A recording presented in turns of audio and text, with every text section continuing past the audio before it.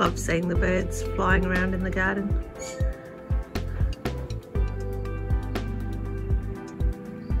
All the other insects too, but yeah. Hi there, it's Leanne from Aloe Homeskills. So today I'm actually talking about this lovely plant here. Sorry about the sun in and out of the film. Talking about this lovely plant or plants, aloe vera, and how good it is to have if you can grow it in your area, in the garden, or well, for health reasons. So I do flowers. I love seeing the little birds come and eat the pollen or seeds out of the flowers, so it's quite a fun thing for my boys to see too. Aloe vera, I have aloe vera coming out of my ears. This is just a little section. I've got it all over different areas of my garden. Some plants are doing better than others, honestly. That's like lots of things. I have snails that seem to love my aloe vera for some reason.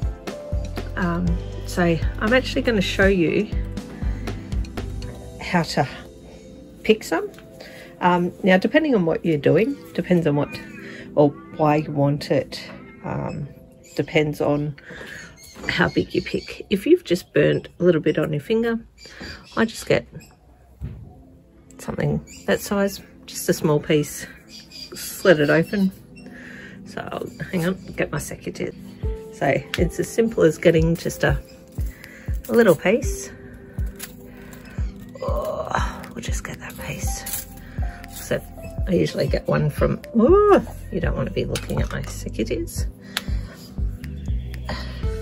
Something just about that long. And then I cut it down the middle. Let's see if I can hold the camera and cut at the same time.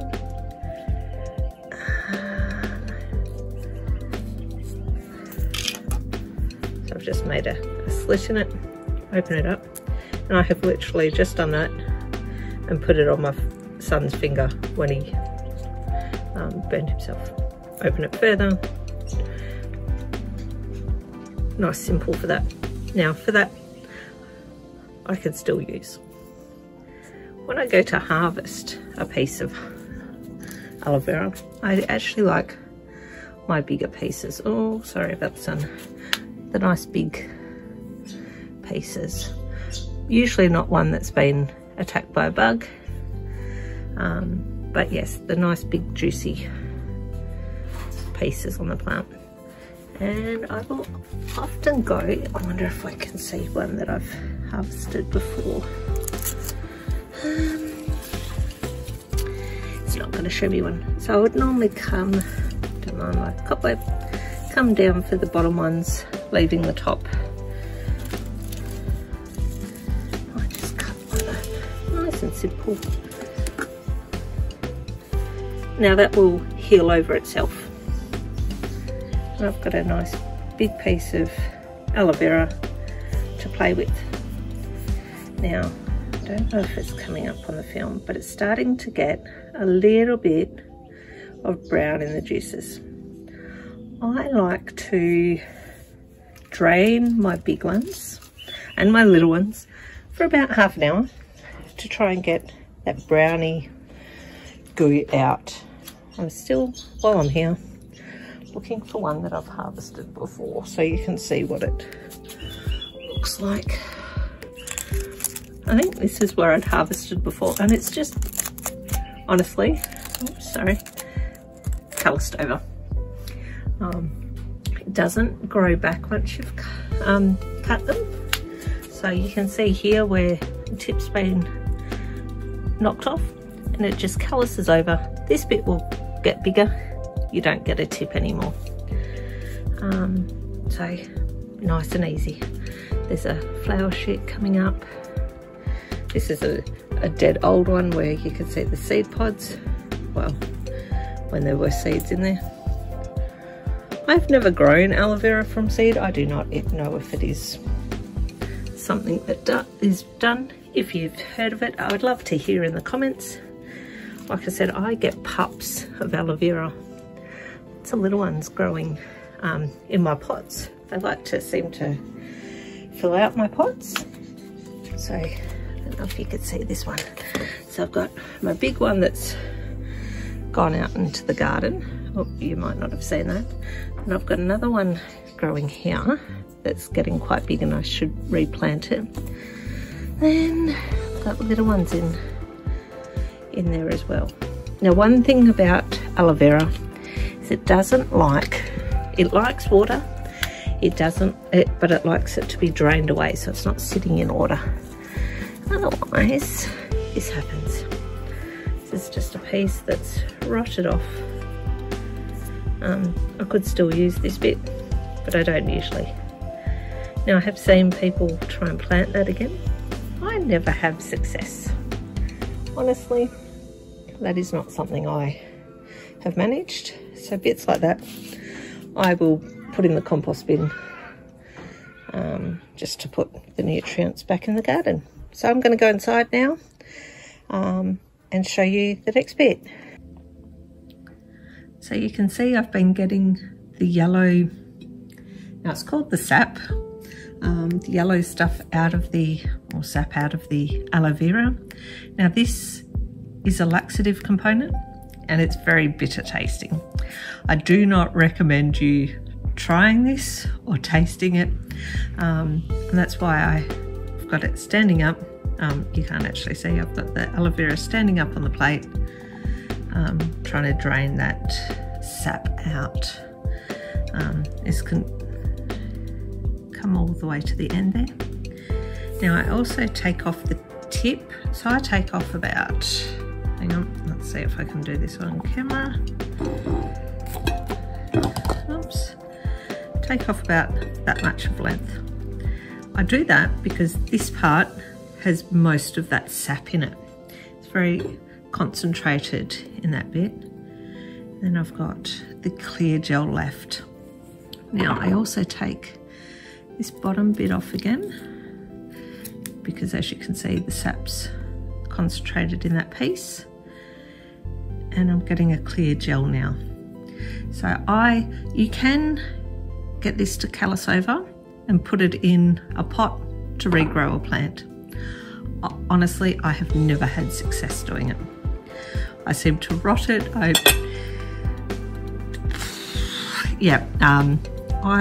do not succeed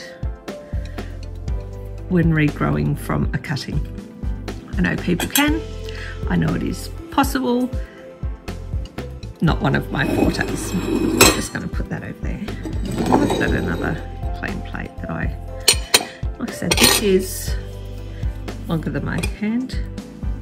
It's just over 2 fingers width, so I'd say it's maybe an inch in depth at this end. So this stem, leaf, it's a leaf actually, this leaf would be about 2 years old. I like to harvest about then because you've got some nice gel in the avocado leaf to use. Now the outside bit is called the rind. Now these spiky bits, you can touch them. If I would have irritated skin if I was knocking against them all the time.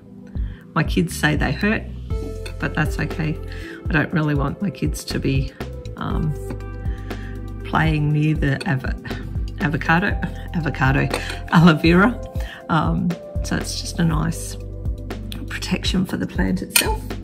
Now, I don't know if you know, but aloe vera is known as the first aid plant. There are so many beneficial properties from it, and just a few healing properties from cuts, burns and wounds, because it soothes the wound itself. So it's reported to have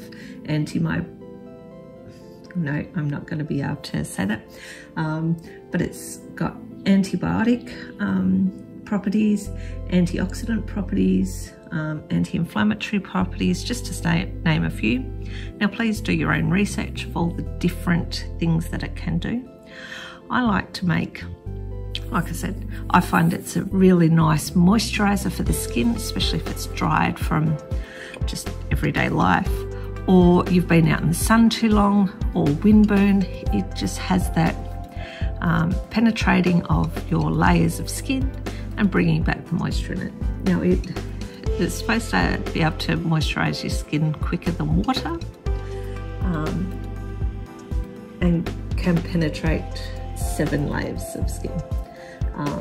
I've got information that it says it's 4 times faster than water. So down in the description I'll say where I've got my information from, but there are so many other places for information about aloe vera. It's such a good plant to have on hand for little bits. Like I said, now normally I would cut the tips off. Like I said, that was on the other plate here. So that's my bit that's got the sap in. Now when it's just a little bit of a wound, like I said, I opened it up, it's got a bit of dirt. I'm not stressed about the dirt. I will wrap it around a finger. I get this to do with the kids. I'm not stressed if they get the gel on their fingers and put it in their mouth. If it's got the sap, I don't like them doing it. But the gel itself, it's got a bit of taste too, but you can eat it. I've seen people put it in smoothies so that you're hiding that taste. But yeah, look, you can see the gel just as I've rubbed it on my fingers there. It is a sticky feel, but that's so good just to rub into the skin, moisturising the skin. It doesn't take long for it to actually penetrate, and so you can just do that with the little leaves. Otherwise, what I do with a big leaf, get a nice sharp knife, and I will start at the top end. Let's see if I can do this around the camera. Up the top here, and I just like to slither down this one sharp side, trying to go to, so about like that. Now as I'm doing this, honestly, I get these bits that I've cut off and I rub them on my skin. So let's see if I can, I just literally rub like that. I'm getting the gel and I just keep rubbing all over until it dries out. So there is still gel on there, and I would keep using that. It takes a while to, I'm just rubbing it into my arms now. It takes a while to actually use up the gel from a leaf. So I don't know if you can see on my skin, just the, so do one side and then I go do the other. Now as you can see, I'm not getting the yellow sap on my plate like I did on the other one. That's why I like to drain it, so that you don't have that. That's the bit that, if you're allergic to aloe vera, it's usually that sappy bit that you are allergic to. Now, again, do your own research. I don't take my word. Talk to a doctor or someone. I would hate for you to go, oh, it's only this bit that I'm allergic to, if you are, and then you have reactions. So please do your research. Yeah, just rub it on your skin. And nice, if you've got the plant, nice moisturizer. Now, honestly, I don't do this every day. I might harvest a leaf unless we've had an injury once or twice a week, just depending on how we're using it. Now, depending on how comfortable you are, you might be able to do it fully this length or cut them into pieces to take off the rind. Now I stab it through, try to go all the way through, bit of pressure. Now I'm trying to stay close to the rind so I'm not losing too much of the pulp or the gel.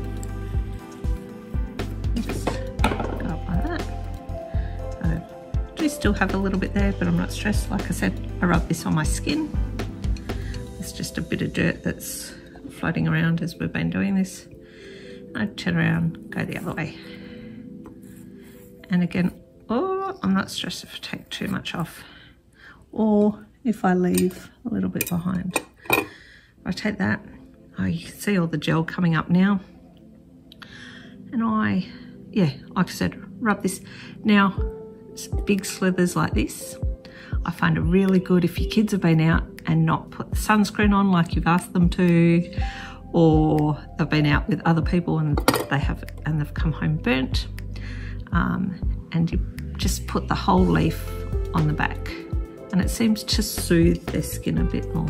Sometimes they get a little bit of stingy feel, but for example, if my arm was the back, I'll just put it on like that, no pressure, and it's giving you a cool feel instead of that burning feel. So that's another use. Then I just turn it over, do it again. So again, putting pressure. Trying to look through the camera, and now I've left a bit there, and I've got a bit of skin there. Again, I'm not stressed. Turn it around. Now this bit does become slippery because you're playing with the gel now as well. So I don't know if you can see, oh, the lovely gooiness. Now that there is beautiful bit of gel.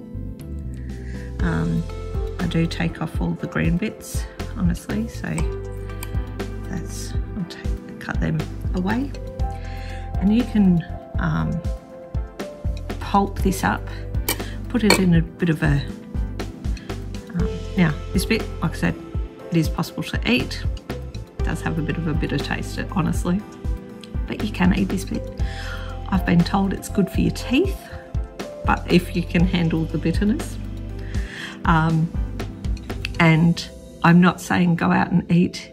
Make sure you're not allergic to it first, please. Please do your own research. And you can make this into, add it for moisturizers, soothing ointments. I will mix this with a bit of coconut oil and tea tree oil, and that's my go-to healing cream that I use for the kids. And again, those things, as long as you're not getting it in your eyes, I don't mind my 7 and 10-year-old to then go, oh mummy, I've cut myself. We'll go put a bit of cream on it, if that makes sense. Or mummy, my skin's dry. Well, go get a bit of that aloe vera and rub it on your skin. It seems to, it's one of those, like I said, first aid plants is what it's been known for. It's been used for a long time, so they're saying that people like Cleopatra used to bath in aloe vera or put it in their baths just to help moisturize their skin. I don't know how long it stays out of the fridge for this gel, so I usually put it in the fridge, but I like to use this within a week if I'm not putting, honestly, if I'm putting it in the fridge, it lasts a lot longer. But like anything, check before you use something if it's been sitting there for a while. Keeping it out of the air too. Now, we've been having sanitizers for a long time because of what's going on with the world as well. Mixing this into a pulp using a blender, or yeah, I usually use a blender with a bit of alcohol, and you've made your own sanitizer. So you've got that alcohol that's killing, but the aloe vera is helping as well. What can I say? I love aloe vera. If you can grow it, it is one plant I would say that just is handy for healing. Now, again, I'm not saying if you've got a main ailment not to go to the doctor, please go to the doctor. If you've got 3rd-degree burns, please go to the doctor or hospital. For a minor touch that, oh, I've touched the oven tray, yeah, this will help. If you've got sunburnt or windburnt, yes, this will help. Is this a nice moisturiser? I think it's a nice moisturiser. It's a personal opinion. Please do your own research. This is just what this is my opinion, my thoughts. Now, like I said, you can eat this white fleshy bit. I don't recommend eating the rind. I don't recommend eating the brown sap bit. Let's see if I can bring that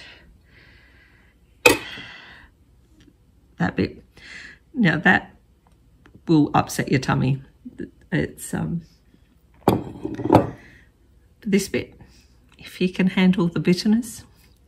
One thing I will recommend though, if you've had it on your hands like this and you've touched your face,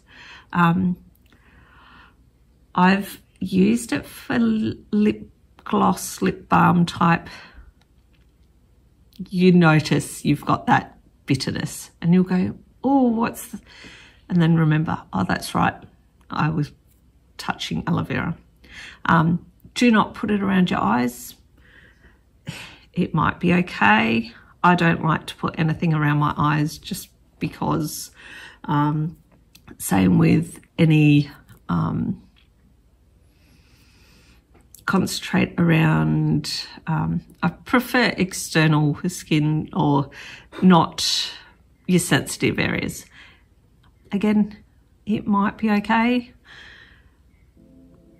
Do your own research. The areas that you've got to be careful with anyway. So whatever you put on, please just be aware. And you can see it glistening on my hands, but you rub it into the skin and your skin feels softer afterwards.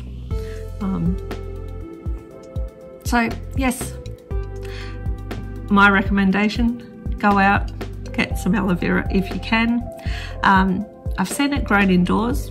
Again, I don't have luck with indoor plants, so that's, but aloe vera, as long as you're watering, I keep it in pots so that it helps to drain. As long as you're watering it twice a week, it's usually pretty good. Any more than that, it goes, or I don't like you, and you've got that potential of rot.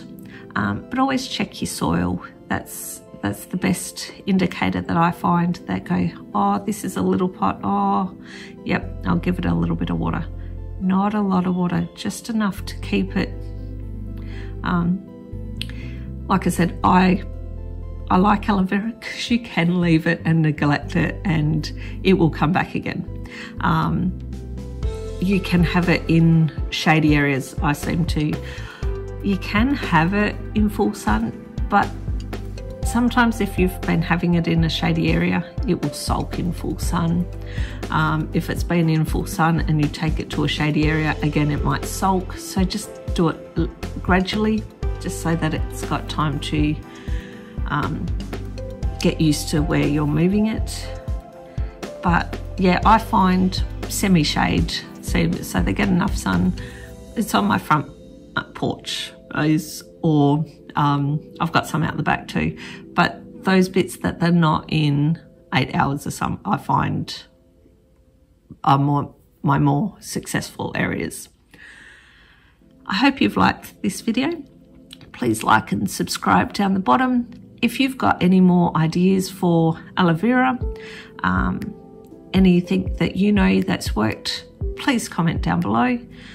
I'd love to see you next time. This has been Leanne from Aloe Home Skills.